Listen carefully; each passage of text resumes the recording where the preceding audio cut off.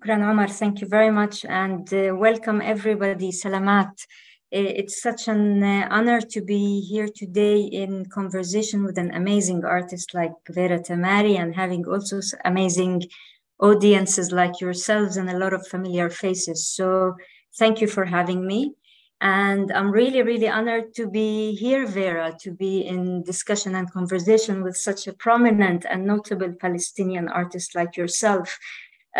Somebody who's been really leaving a valuable imprint on Palestinian art movement as an artist, as an activist, as a feminist, as an educator, as a curator, you name it. But also I have a special relationship with Vera as a friend, and she also was my tutor 20 years ago or so. I'm not gonna count numbers now, but if there is somebody who taught me something in life and a start in my career, that was Vera. So I feel here that I will never give you justice to be in conversation with you, and but I'm very honored, and I hope and I'm sure today will be very enjoyable to get to unpack what we're discussing. Of course, having an event such this event in such a difficult time also in Palestine, as mentioned by Omar and Friends of Birzeit, who we thank today for having us, I think is really critically important, because it's exactly really a testament that within such a culture of power that is being imposed by an Israeli occupation, it's really that culture of art, literature, and education and creativity that really is going to defy this culture of power. So today is really very timely event to discuss Vera's work and the great initiative that she's been doing throughout the years. Vera, welcome.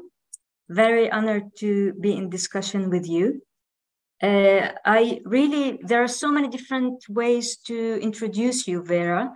And I felt maybe to give you justice and maybe also to narrate you in a different way. I thought maybe you can introduce us to yourself or tell us a little bit more about you through the cities that have shaped you. So what would you tell us about you in relation to Jaffa, Ramallah, Jerusalem, and Beirut? What do they mean to you, and how did this make the Vera that we know today?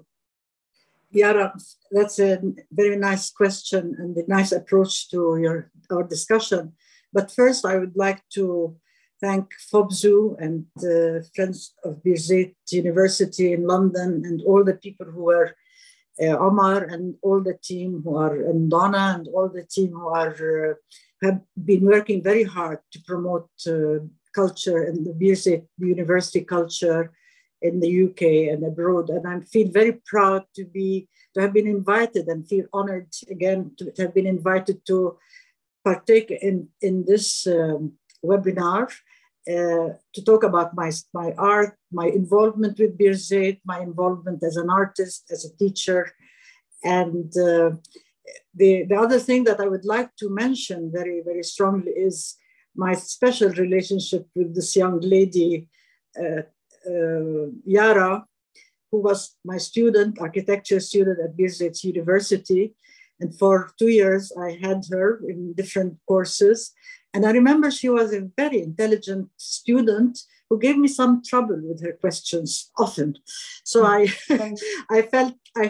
feel that seeing how Yara has evolved in her career as a professor and as an architect and as a researcher is a wonderful thing. And thank you, Yara, for accepting to be my conversant tonight. Going back to your question, yes, the many places that have affected my life, I can mention them briefly. I mean, Jaffa is the town of my parents, my family. They originated from Jaffa. The Tamari and the Best family were originally from Jaffa. And to this city, I have a special connection and connectivity because of the memory of their being there and being brought up in that city throughout their childhood and adulthood. Unfortunately, I wasn't brought up there, but on my few visits to Jaffa, I could tell the kind of link and affection my parents had for that city, the sea city of Jaffa, Arus al-Bahr, the bride of the sea, as it's called. Jerusalem is the place where I was born. I was born in 1945 in Jerusalem in the Maskubiya Hospital, which is now, unfortunately, it used to be a Russian compound hospital, and it now is a detention center, unfortunately. I mean, to think that I was born in a hospital which has become a detention center is a bit sad for me to foresee. Ramallah, I was brought up in Ramallah. My parents moved to Ramallah before 1948, as my father had a job with the British Mandate in Jerusalem, and he took up residence in El Bire, a twin city to Ramallah. That's where I grew up. And Jerusalem is the place where I was born, but also the place where I studied in high school and developed a strong attachment to that city. I studied at a nuns school. I was a boarding student there. And Beirut is where I did my first degree in the arts, a city that was very inspiring culturally for me and my brother and sister who also studied there. So these are the cities. I would mention also Florence and Oxford, where I continued my education. In Florence, I did ceramics diploma in practical ceramics. And at Oxford University, I did a degree, an MPhil degree in Islamic art and architecture with focus on ceramics, on Islamic ceramics. So these are the cities that shaped me and shaped my career. They shaped me as a person, and they shaped my career. That's amazing, Vera. And obviously, you also come from a very special, prominent, unique family, which I see a few of them here, which is very nice.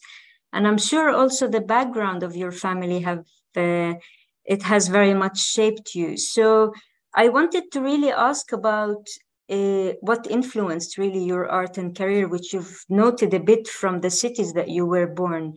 And I just wanted to tell the audience, as Vera is talking, we may be sharing some slides. So please bear with us with the technology. Of course, we would have loved if we were all face to face. So we will be going back and forth with the screen.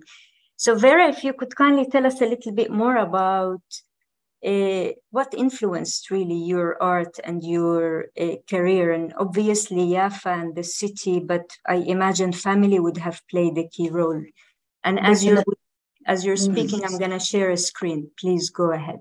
Definitely. I mean, the influence of my parents has been enormous on the three of us, Tanya, my eldest sister, Vladimir, my brother, my late brother, Vladimir, and myself. We all somehow got involved in the arts and culture because of my parents' influence and because of my parents' encouragement and all the time giving us opportunities to learn and to grow culturally. And not only culturally, I mean, they also gave us a lot of input in how to be human beings and to appreciate and to grow within the environment that you are in, to be aware of our environment and to love our environment. So Faye and Margot were great lovers of nature. They were great lovers of art. My mother, very briefly, when she finished her high school from a nuns school in Jerusalem, went to Jaffa and established a small atelier in her house. And she enrolled with a course, a correspondence course with Paris. You can imagine in the 20s, a young woman from Jaffa doing an art course with the École ABC in France. And so she had a very strong interest in the art. I mean, had she had the opportunity, she would have been a great artist. Unfortunately, she never practiced her art, but she practiced her art through us, through giving us advice and always appreciating our work or discussing our work. She was an amazing person with a lot of insight. My father, Faik, loved the arts. He also loved music. He had a lot of interest in giving us opportunity to learn and to study and to get a good education. And the outcome was that my brother Vladimir, my late brother, he became a very prominent artist, painter, and unfortunately he lived away from Palestine because he was almost deported and not allowed to come back to live with us. So he lived in Japan for maybe 45 years or more in Tokyo. And he was an inventor as well. His background in physics helped him to create some inventions related to optics. I don't want to talk too much about family. Tanya is a great classical singer, and she sings to songs by famous poets like Darwish, Kamal Nasser, and composed by her sister-in-law, Rima Tarasi. So she has a nice repertoire of music. So this is our family. And we all supported each other's art. I mean, I would spend hours with my brother talking about the different things we created. So it was a lovely encouragement. Very beautiful photos of the family. Yes. And you mentioned Jaffa earlier in the discussion. So this is Jaffa, the seashore that I never experienced. I mean, I come from a sea city, but I have never experienced the sea except for very few visits with my parents after we were allowed after 1967 to go and visit. And it was a very moving experience for me to realize what a beautiful city they must have had, what a beautiful and rich life they had. It was a cultural city. It had a beautiful location on the sea. It had full of Jaffa. I don't want to talk too much about Jaffa because it was the hub of culture in Palestine, where there were cinemas and theater and concert and music, etc.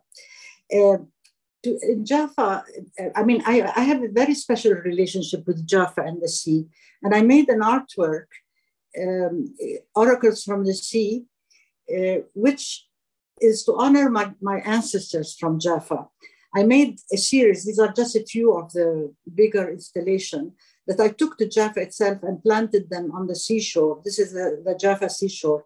So these are the faces of my ancestors. They're classical. They don't resemble anybody from the family, but they are people who witness and who come out of the sea to talk and look at Jaffa, look towards Jaffa and tell about the stories that have happened in Jaffa, the stories of life, of loss, of the tragedy that befell the people, and so it catches a lot of memory. I call this oracles from the sea. They're telling about the future as well.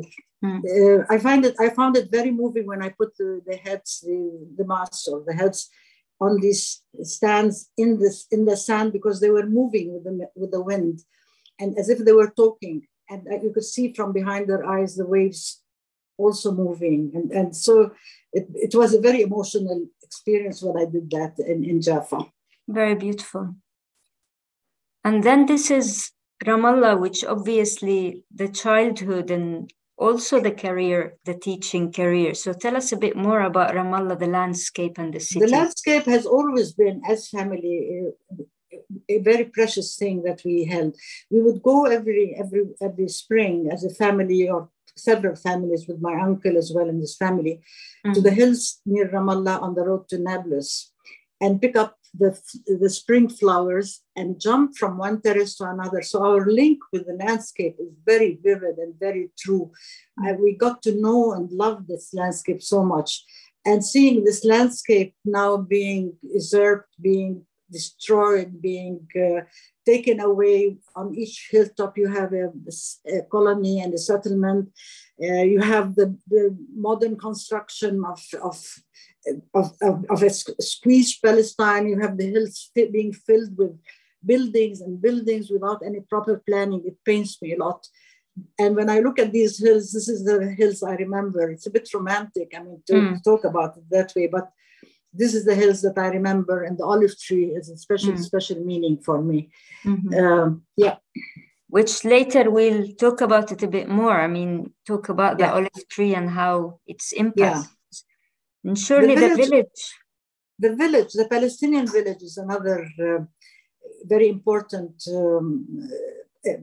thing that I portrayed in my early work, especially in my early work. My experience with the village came as I was teaching. I will talk about it a little more later on. And took my students from the teacher training center to do studies in different villages around Ramallah and Nablus and Hebron and all over. We went. It was like a project, and I came to love the village. That I'm a city person, but I love the construction of the way, the organic way the houses were built on the hillside, and the way you would go meandering between the houses and the trees and the hawakir, the fruit trees and fruit gardens and stuff like that. So I was very impressed.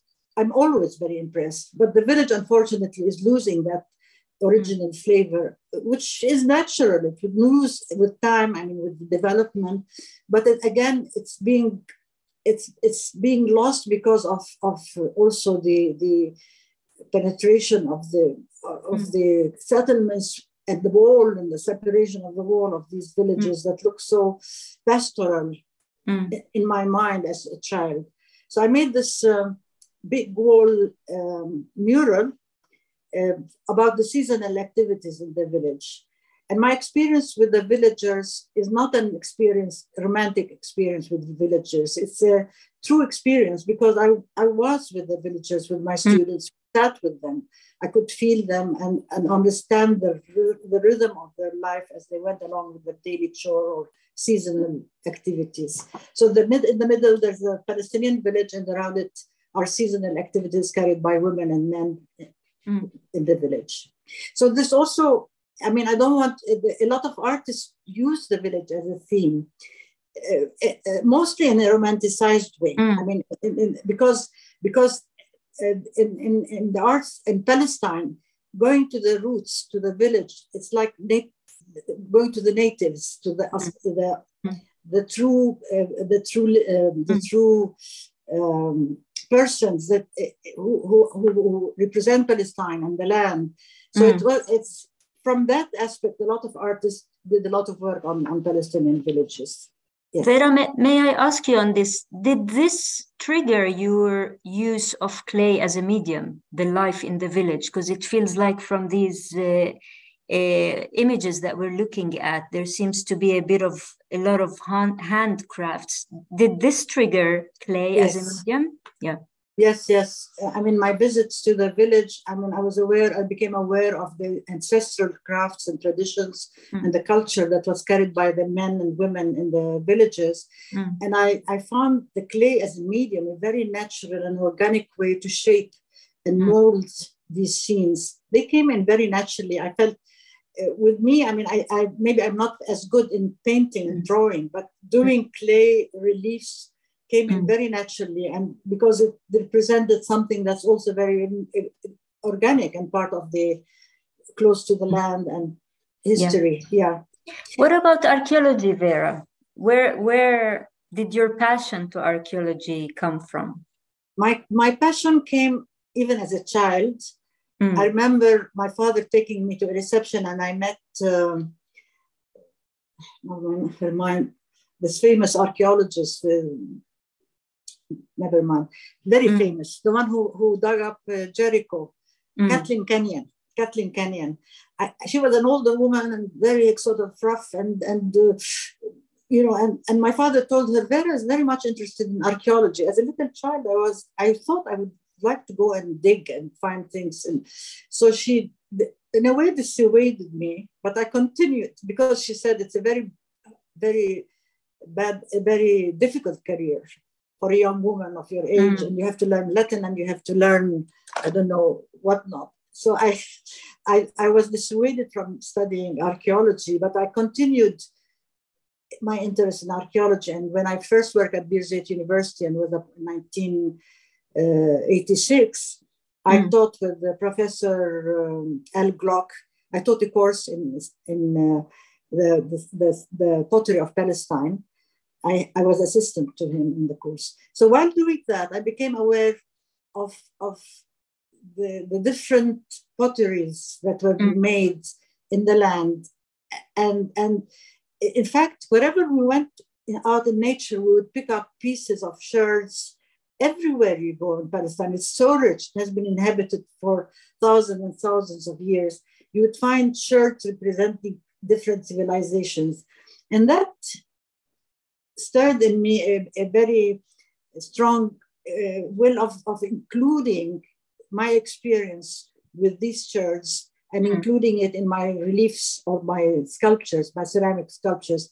This is a piece called Rhythm of the Past.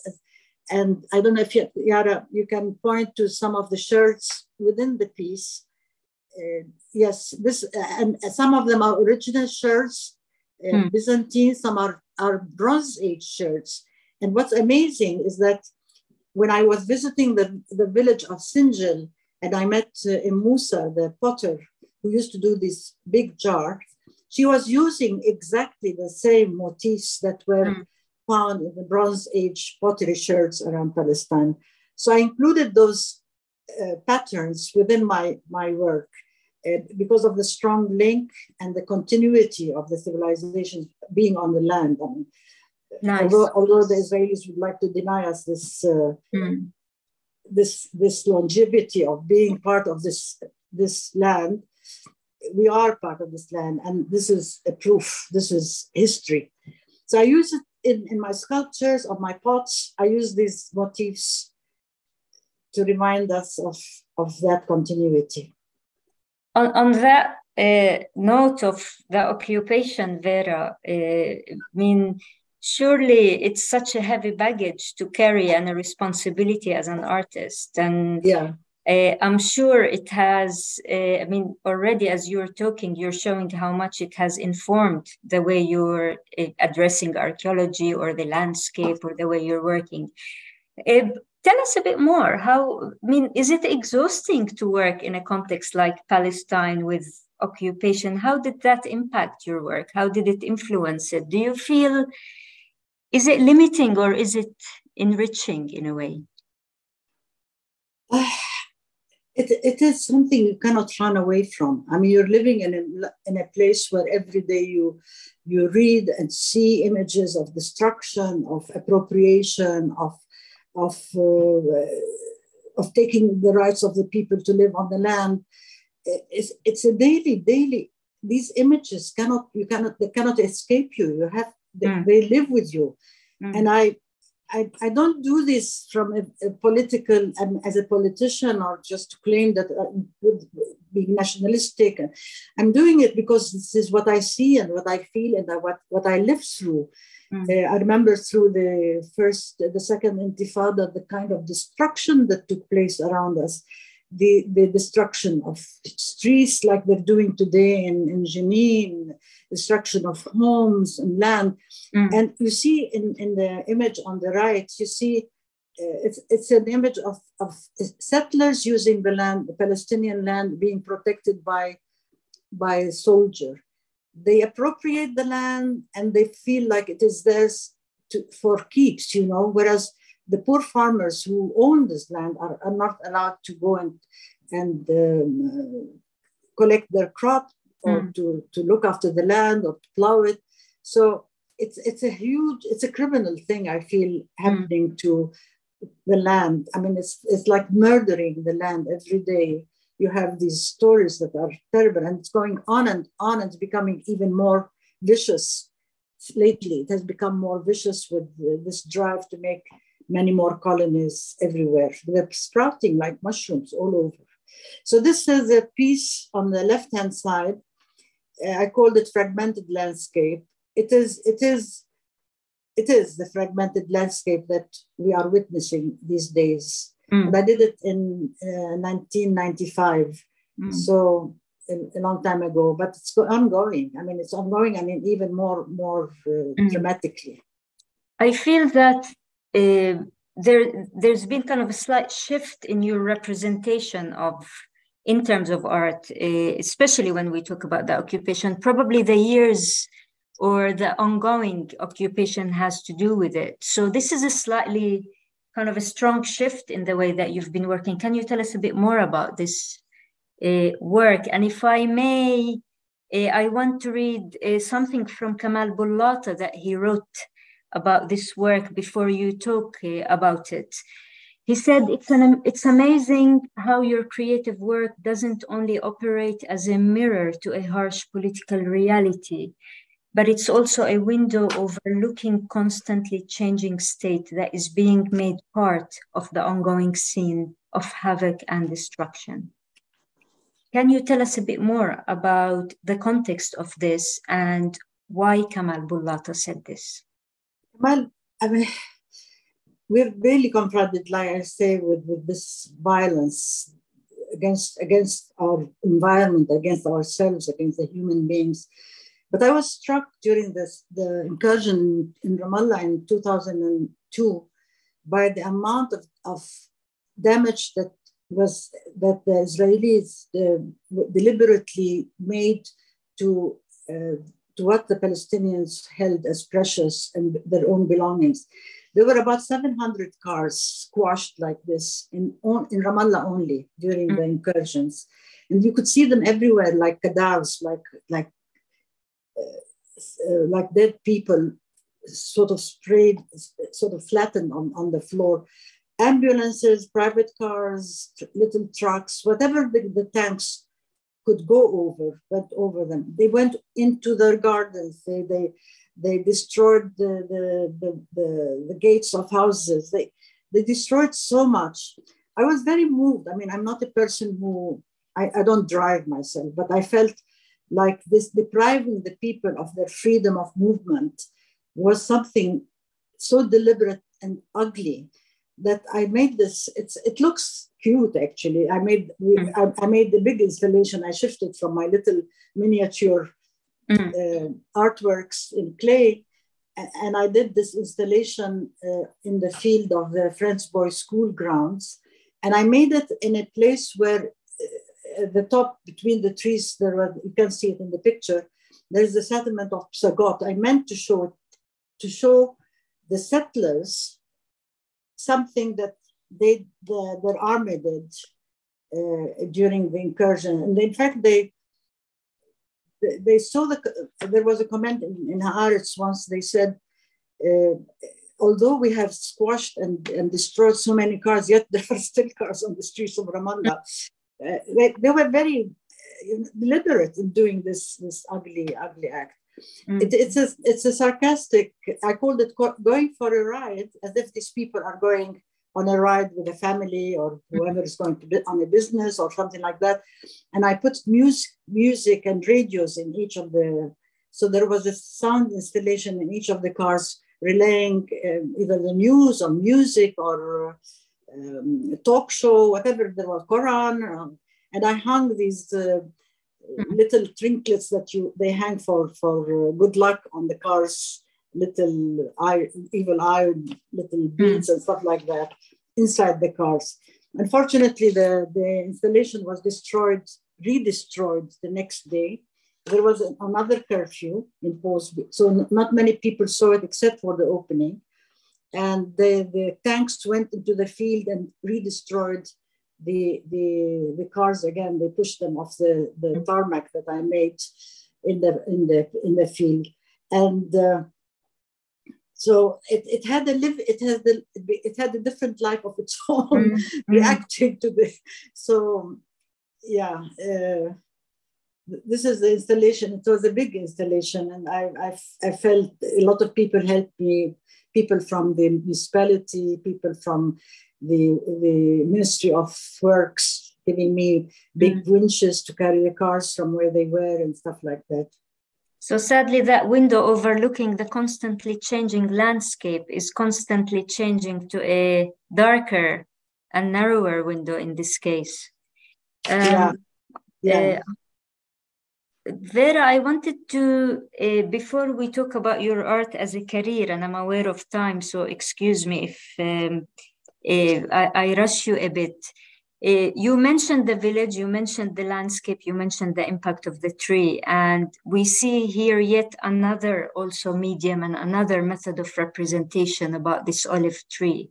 Can you tell us a bit more about this? Very quickly, I know we're taking time on this. I think we should shift. This is an installation I also did in 2002, and it was a result of many clippings that I cut from newspapers every day.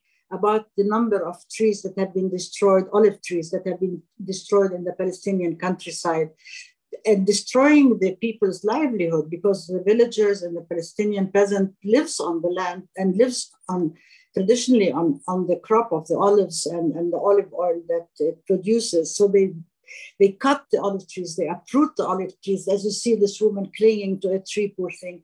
It's very sad. I mean, I counted hundreds of thousands of olive trees that had been cut during that period. It wasn't one or two or 100, it was so many. It left a lot of impact. So I made an installation in ceramics. These little round things are small olive trees, and I was doing them during the curfew. I would go down to the workshop, and I start it was therapeutic, because I was doing a tree. I said, I'm making a tree like a mantra for every olive tree that I have that has been uprooted and destroyed. So I made hundreds of them.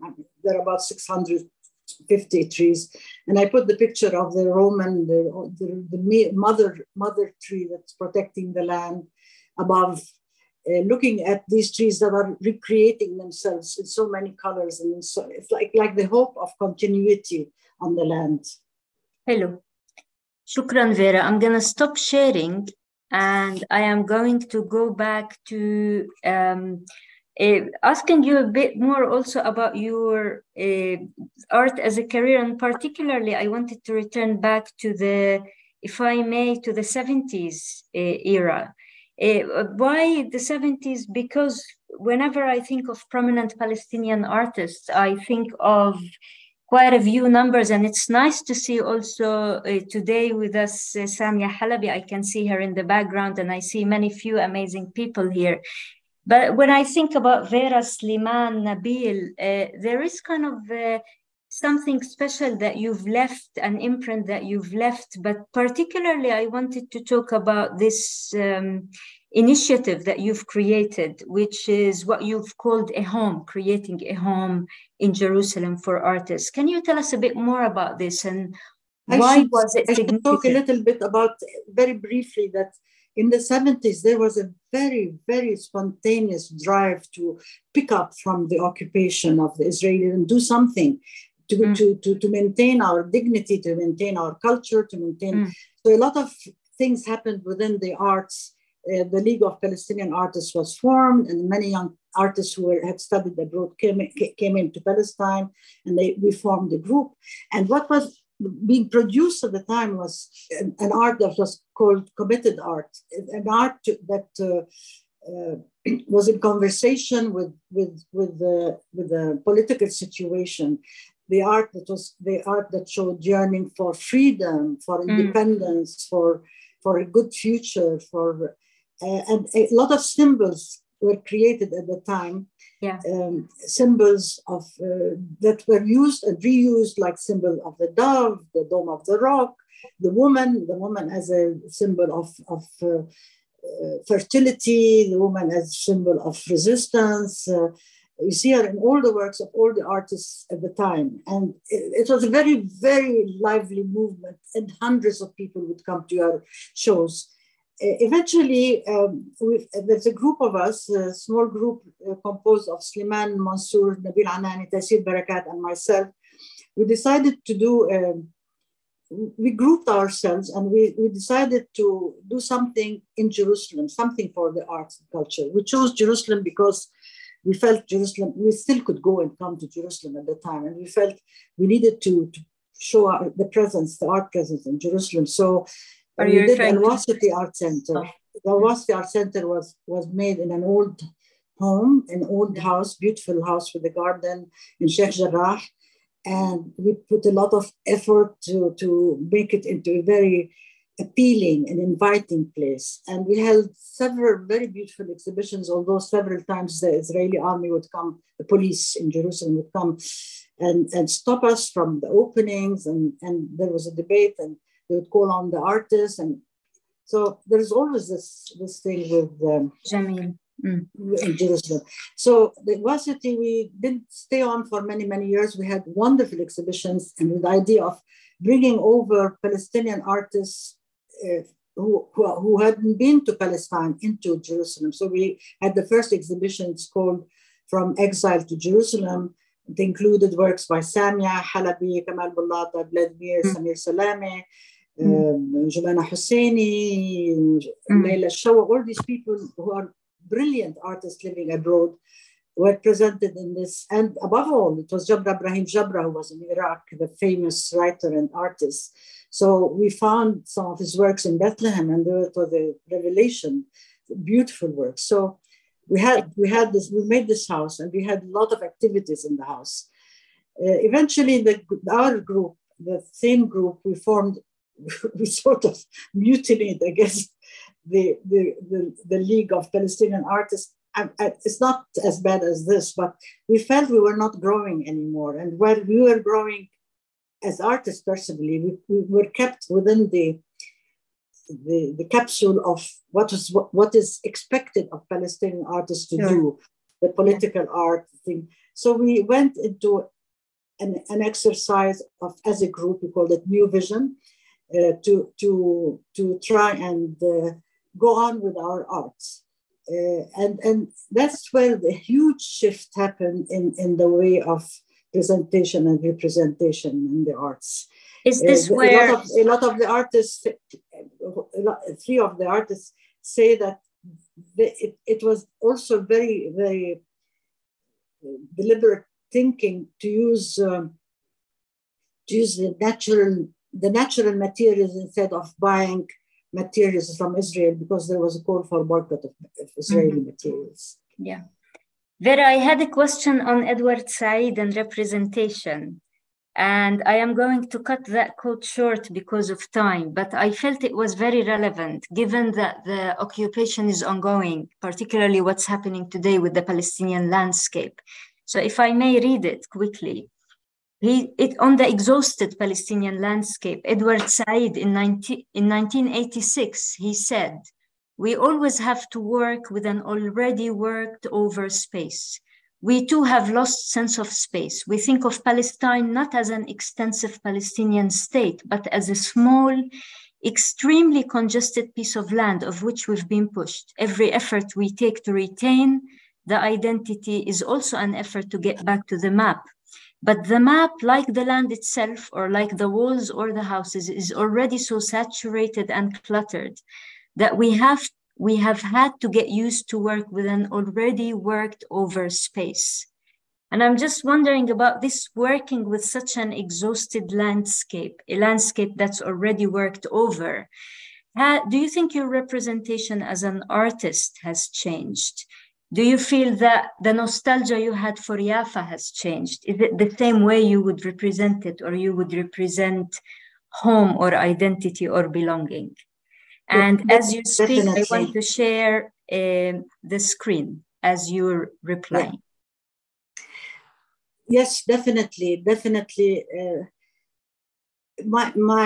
My art has shifted so dramatically with my awareness of how important, I didn't stop using ceramics and clay, but I shifted and started using installation art to send strong messages about how things are, as Edward Said was saying, affecting our homes, affecting our environment, the space we live in.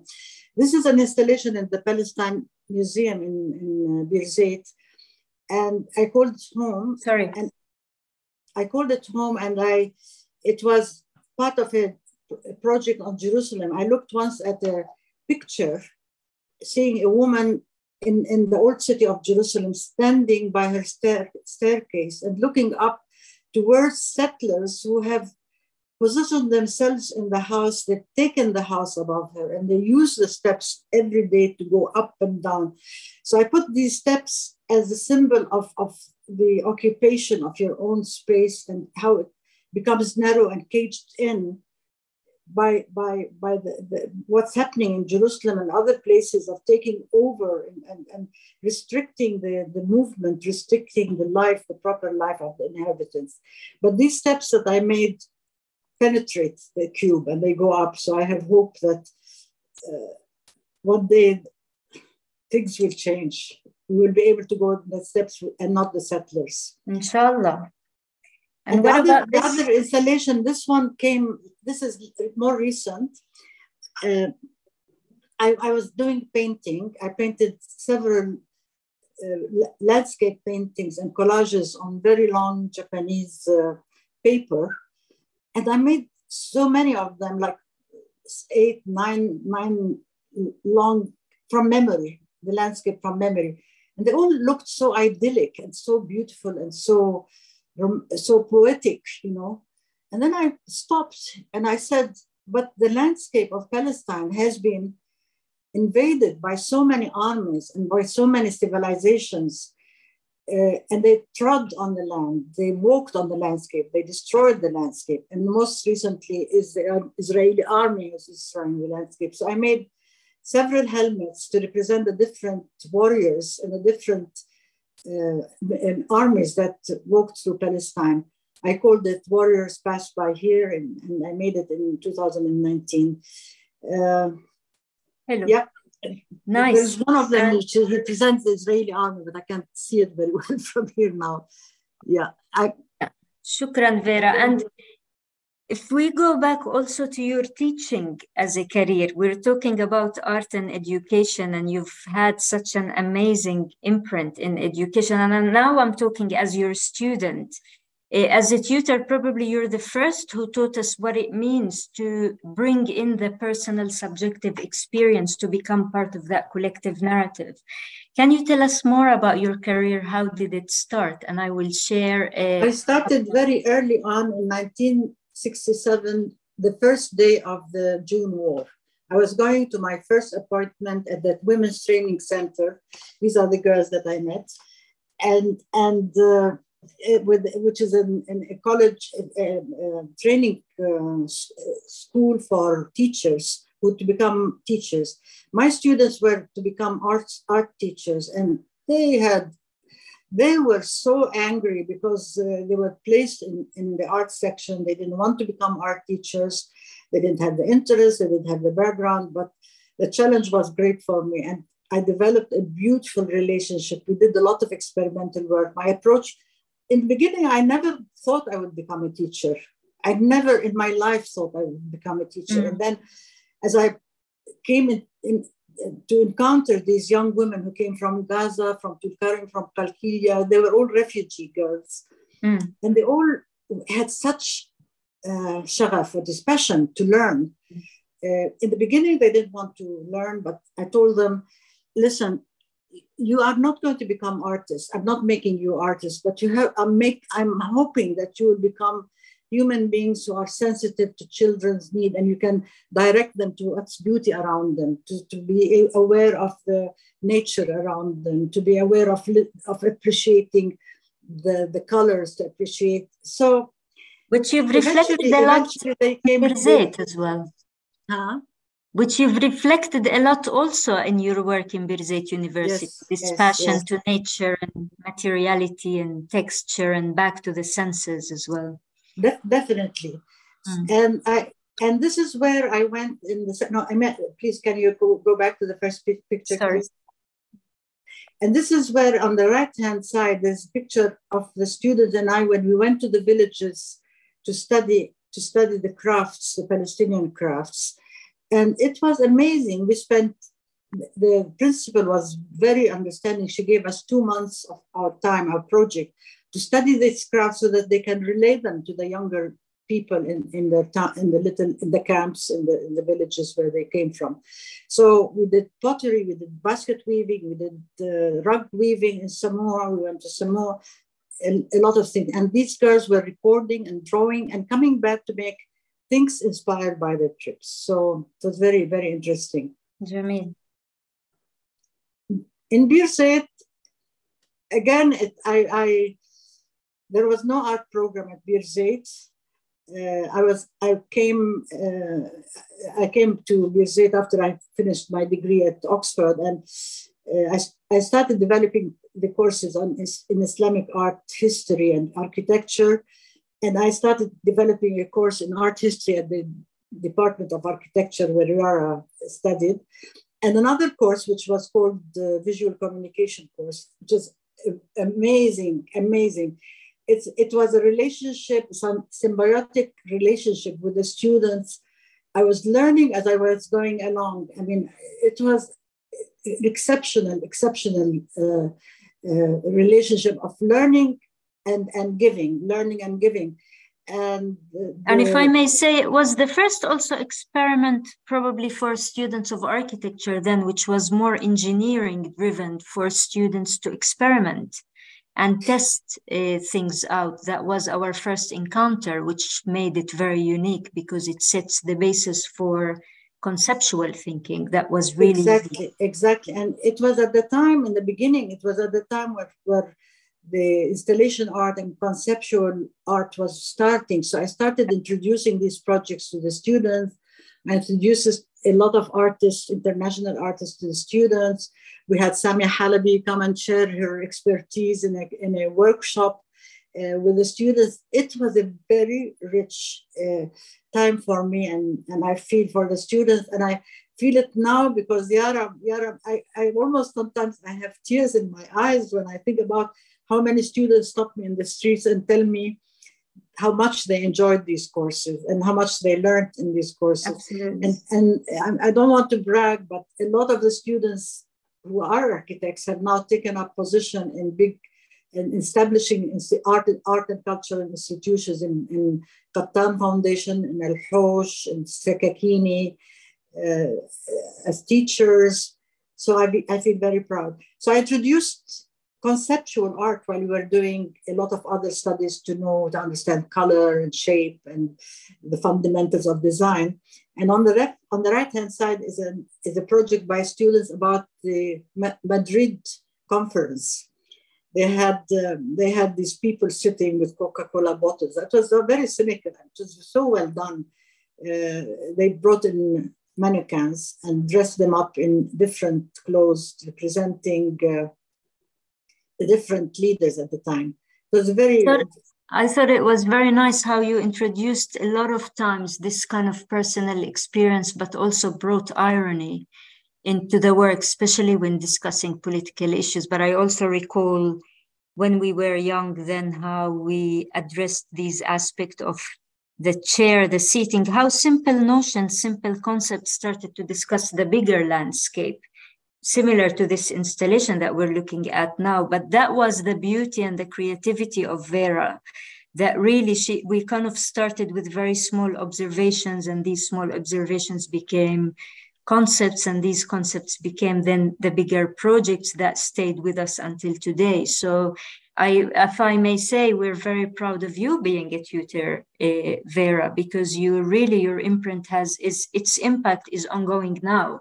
And we should just look at El Qattan or Riwaq or Saqiya and many other cultural organizations where we're all taught through you, Vera. So thank you for that.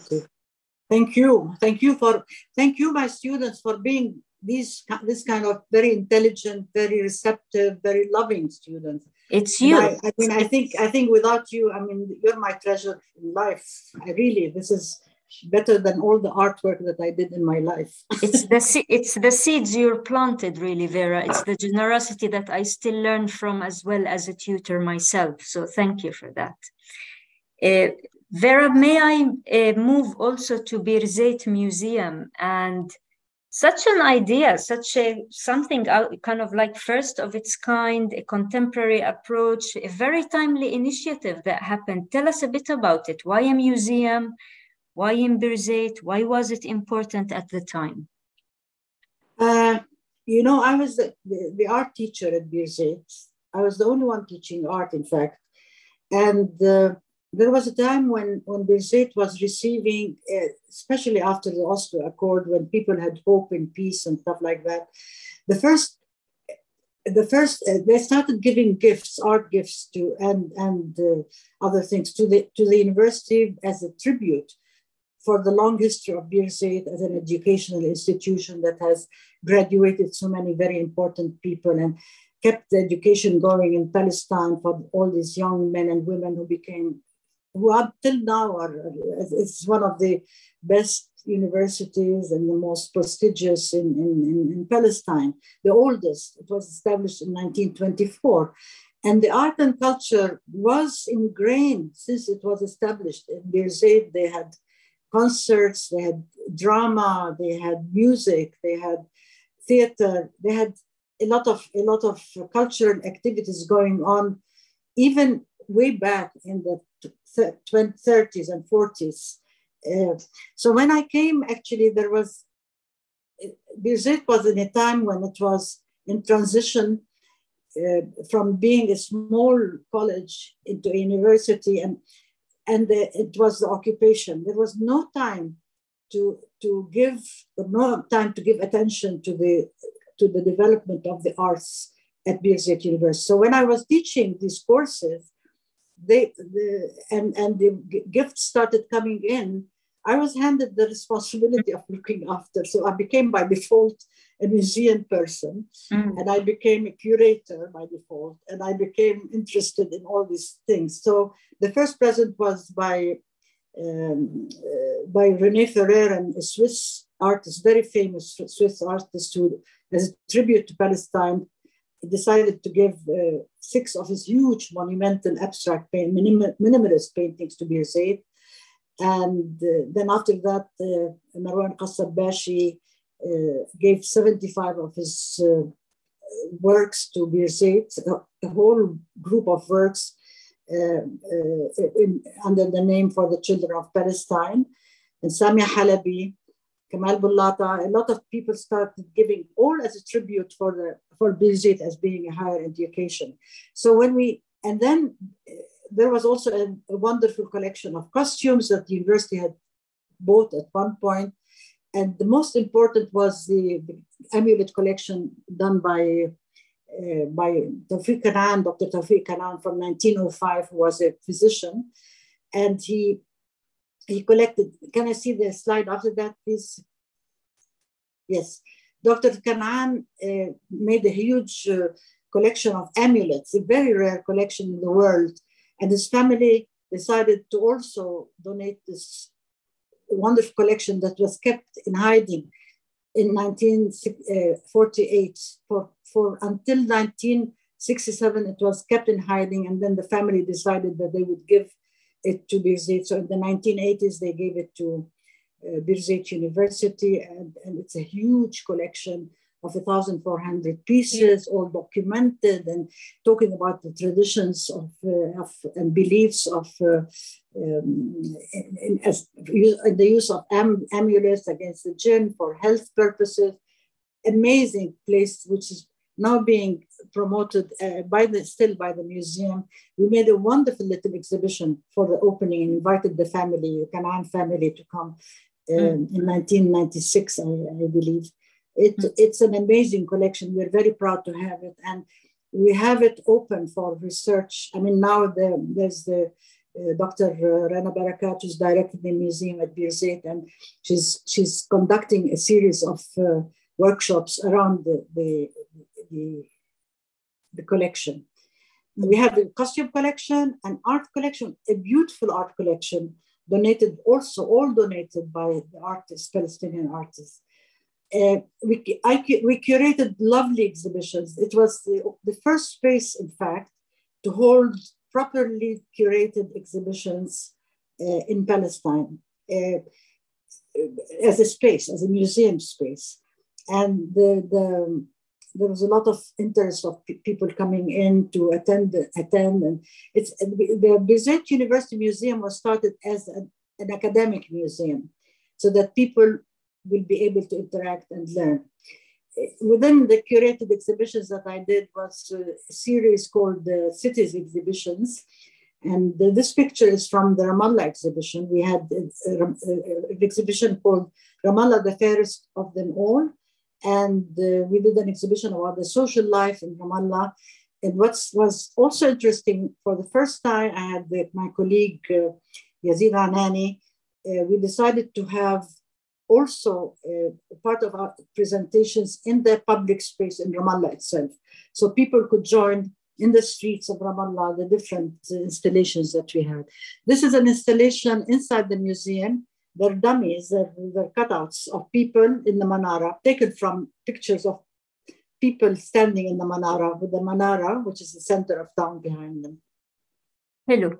And I remember the beauty of that exhibition in the sense that we started also as students to rethink what is a public space in Palestine and blur that boundary between interior, exterior. So it was very nicely well fit within that scope of architecture. Vera, sorry, Malish, in the second exhibition we had after the Ramallah, the third exhibition, it was in Nablus. And it was actually all in the public space, in the souks of the old city of Nablus, and it was amazing. Because we integrated our works with the souk, with the soap factory, with the mill, with all these places, and the train station also. It was also a very, very fascinating experience. Hello. Vera, I'm aware of time. We have around 10 minutes. So I wanted you to kindly talk about this briefly, the virtual gallery, given its importance and uniqueness at the time. And then maybe we could go to your lovely books, Returning and Intimate Reflections. And then afterwards, we can allow some questions and answers by the audience. Would that be okay? Yes. So very quickly, while as a teacher, I was aware, and as establishing a little museum at Birzeit University, I was aware of how little access people have to art because of the different boundaries and the checkpoints and the mobility issues. And so, although I'm not an IT person or involved in technology, I was thinking there must be a way of using the computer to introduce art to the Palestinians within Palestine and outside Palestine, to integrate the experiences of Palestinians. So we had a great grant from the Palestine Telecommunications telephone company, and we established this website. Which year was that, Vera? It must have been in 2005. Okay. Or maybe a little earlier, between 2004. And I forgot exactly the time, but it was in that time.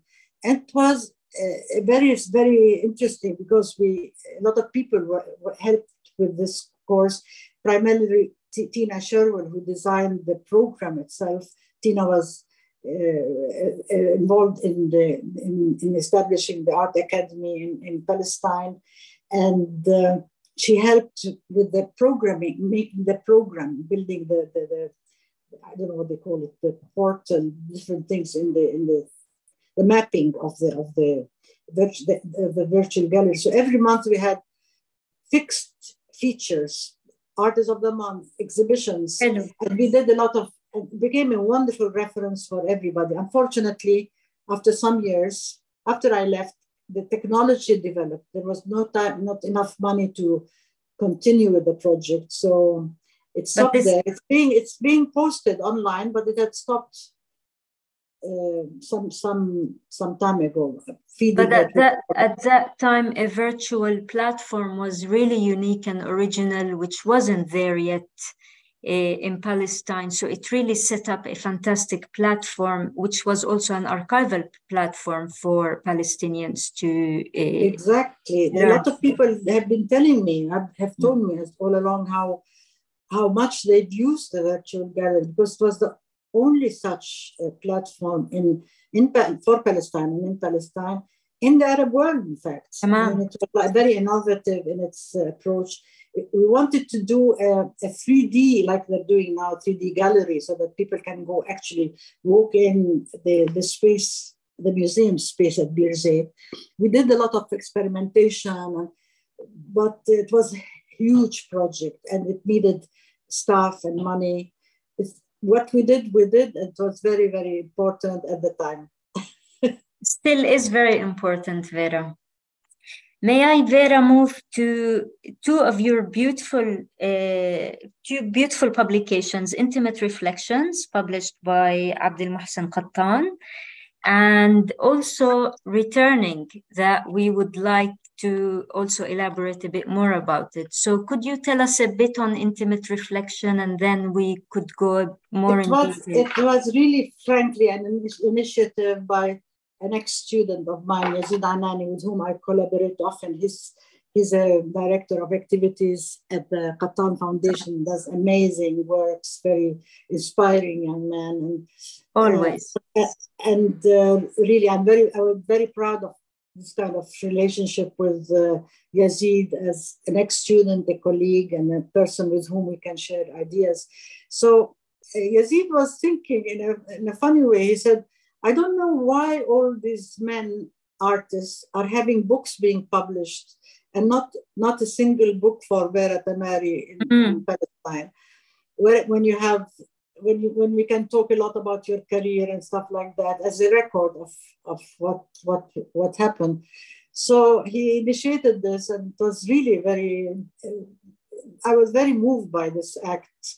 And so we did the book, and it was written by 9 different people on 9 different aspects of my career as artist, as teacher. And there's a chapter with my sister Tanya. I mean, this picture is from that chapter, where during the corona we interacted through emails, and we published our emails talking about our upbringing, talking about art, talking about different things. So it was like a dialogue through email. So this is a picture of the 3 of us as young kids in that chapter. We talk a lot about my upbringing, and the second picture is my parents and my family in Amman. Jamila we were visiting Amman. And I think what was beautiful about the book is the generosity of all the contributors, which also reflects your generosity, Vera. People felt very passionate about writing about you, about your creativity, and the way they also viewed it from their own perspective, which was really insightful. So please do look at the book, because it's absolutely worth the read. And maybe we will, Vera, end with return maybe with its positive sense, with its hopeful sense. Returning is the hopeful narration of Palestine, which Vera offered us vignettes of Palestinian life through the medium of art, a very beautiful book. Can you, Vera, tell us a bit more about this? And we start with this lovely gentleman. This book was created during also the COVID years, and actually no, it started through an art project that I did in the 80s, where I took pictures from my father's archive, photographic archive. This is my father as a young man, handsome, good-looking, and he was very much interested in photography as an amateur. I mean, he's not a professional photographer, but he collected a lot of photographs that he took himself or he collected from elsewhere. And I was all the time we had these photographs. Thank God we have these photographs as a reference to the life of an urban Palestinian family in Jaffa and Jerusalem, and the different activities that these families carried on in their normal daily life. In addition to other photographs that my father took about the war, the mandate, the conflict, the different especially the Nakba. So I was fascinated by how the Palestinian community in Jaffa was a unified community. They were all doing their own things, their everyday things, going to school every day, going to work, waking up, sitting on the balcony. The daily rhythm of life was suddenly interrupted in 1948. But what we have as a family, we had these photographs to remind us of some people and what they were doing. So I made a series of clay release from these photographs. Like this one is from after a picture of my mother standing in her father's house in Jaffa, Margot Debbas. She was a young woman before she got married. I made an installation after that, developing that theme. I'm not talking about it more. She was very romantic, my mother, and was very well read in the romantic literature of the French writers, Lamartine and Hugo. And so I made this series of reliefs, And while I was doing them, I felt there's a huge, amazing, unexplainable link with the family members, most of whom I don't know, but I know by name. So I felt this kind of continuity, despite of the interruption in 1948, that it was necessary for me to do this project. So I did these things. In this last one, there's me sitting with my hands like that. My cousin Salim is on the side on the bicycle. My mother, Margot, and my aunt Marie, and Tanya, my sister, who's with us tonight. She's probably looking. So this is a picture that we took in Beirut right after the Hijrah, right after the Nakba. We were going there to visit my aunts and uncles who had fled Jaffa and settled in Lebanon. So I write this. Then eventually I started doing the reliefs, and I started writing little bits about each picture. I wrote about 2 pictures, and then I stopped. During the COVID, I thought it's a project that I had in mind, and I continued it. And I wrote 10 stories, and that's how Returning came about.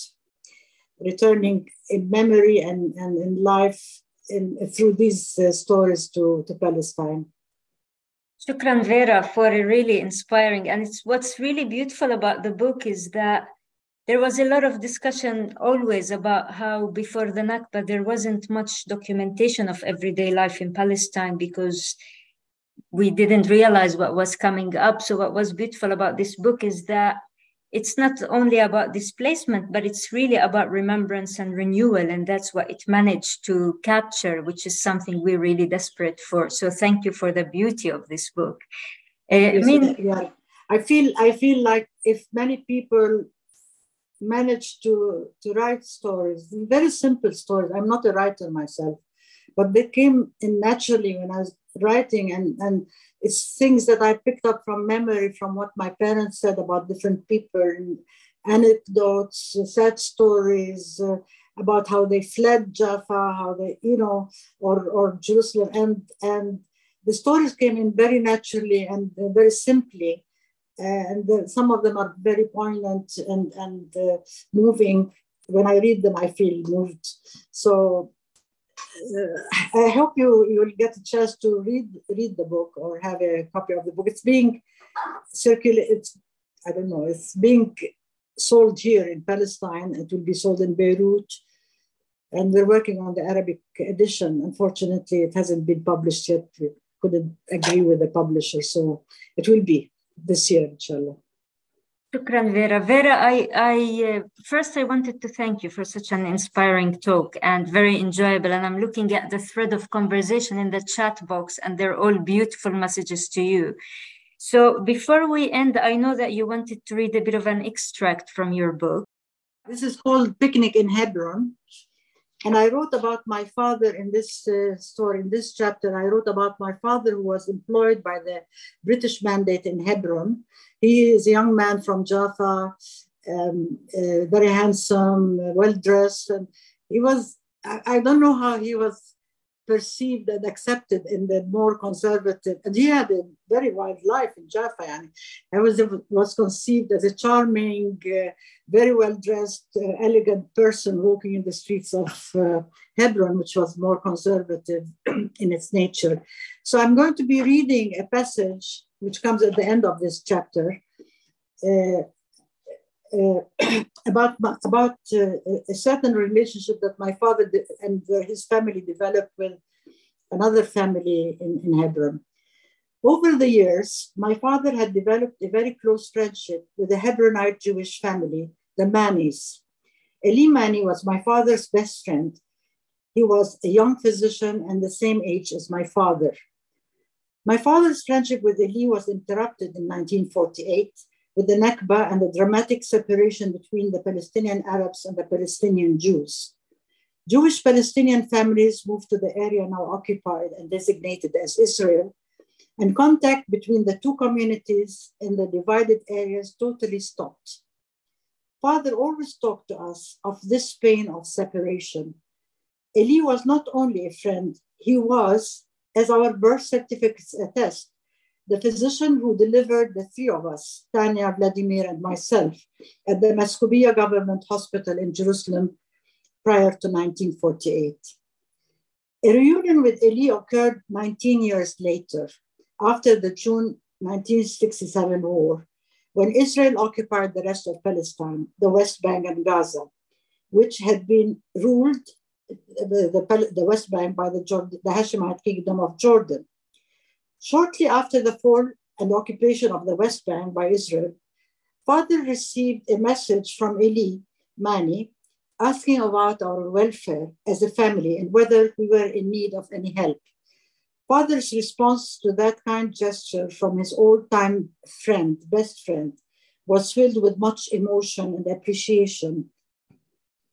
When the situation eventually calmed, we exchanged family visits. Access to us as Palestinians to visit West Jerusalem, where Eli and his family took residence after leaving Hebron in 1948, had become easier for us. We took that trip to Jerusalem with mixed emotions. In reality, the Manis were now the enemy. They belonged to an occupying regime who deprived us Palestinians of our nationhood in 1948 and again became our occupiers in 1967. Yet Father could not ignore that Eli had once been his closest friend and with whom he had shared a deep bond during their young adulthood. The Mani house was in the affluent Rehavia neighborhood of West Jerusalem. A little sadness overcame us as the car drove through the different streets. We passed villas and two-story houses surrounded by lush gardens and tall trees. This is what a Jerusalem Palestinian neighborhood would have looked like before 1948. Now Israeli families live there instead of their original residents.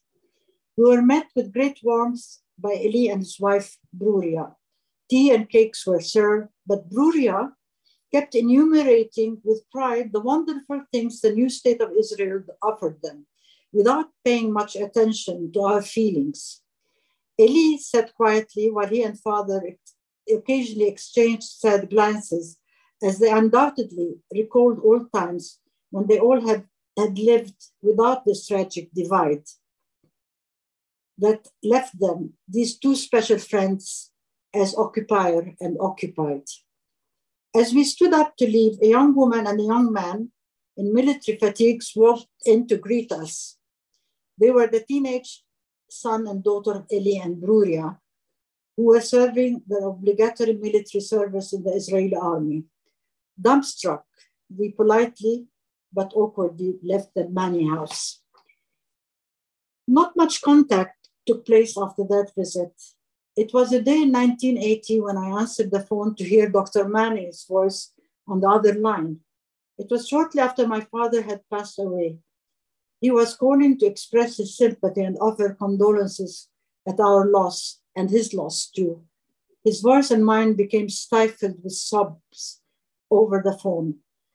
Not much was said, but I knew and felt that despite the tragic separation and the sad fate of Fax and Eli's friendship, there was a deep bond that always remained of their friendship in Hebron, warmly protected in a corner of both their hearts. That's the story. Shukran كتير, Vera. Very touching, very beautiful. And I really would like just to end by saying thank you very much for your gentle and yet firm approach to narrate Palestine and make us visible with this amazing work of art.